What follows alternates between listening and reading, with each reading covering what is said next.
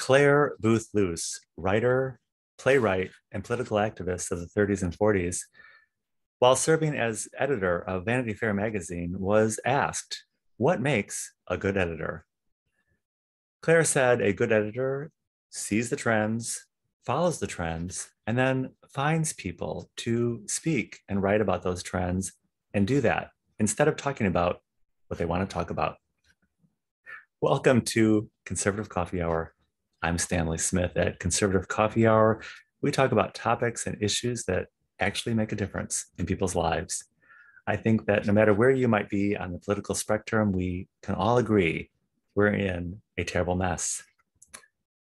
At the 2016 presidential Democratic debates, Marianne Williamson was asked about our current situation at that time, and she said, it's unrealistic to think that the very people who got us into this ditch are going to get us out of this ditch.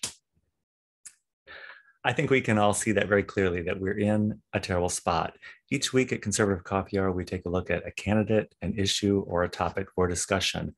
Our co-host, Lawrence Legas, is terrific in bringing a string of guests and topics and candidates for us to learn and to expand our understanding of the process as well as who is operating within it. This week, we'll be speaking with Kathy Salvi. Kathy Salvi is running for U.S. Senate. She recently won the primary here in Illinois against other candidates who energized and created a lot of excitement in the electorate here. Kathy will be speaking about her platform, her issues, things she wants to talk about, but we're going to follow Clare Boothe Luce advice and ask her about what we're seeing as a trend. Last couple of calls on the Conservative Coffee Hour, people voiced concern about Kathy, how it was that she came out of seemingly nowhere at the last minute and became our candidate. And that's a good question. Also, previously, we've asked candidates, what is the role of U.S. Senator, and what should our expectations be? How are expectations being met or not met with our current candidates, and how Kathy can do better? Another important topic and trend and theme we're following and have consistently followed is Rich Simon from Ground Force, and his topic of how do we keep these people accountable, regardless of who is elected. How do we keep our candidates and our elected officials accountable to us, the voter, and the people of the state and of the nation?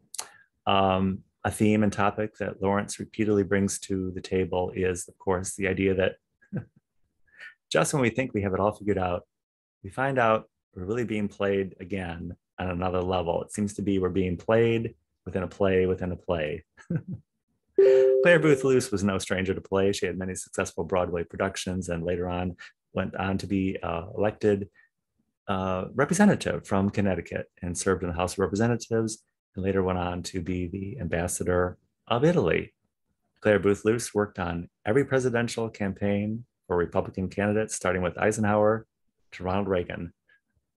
It's an excellent example of how, no matter where we are in our involvement in politics or in social issues, that everyone makes a difference, and we never know how the story is going to end.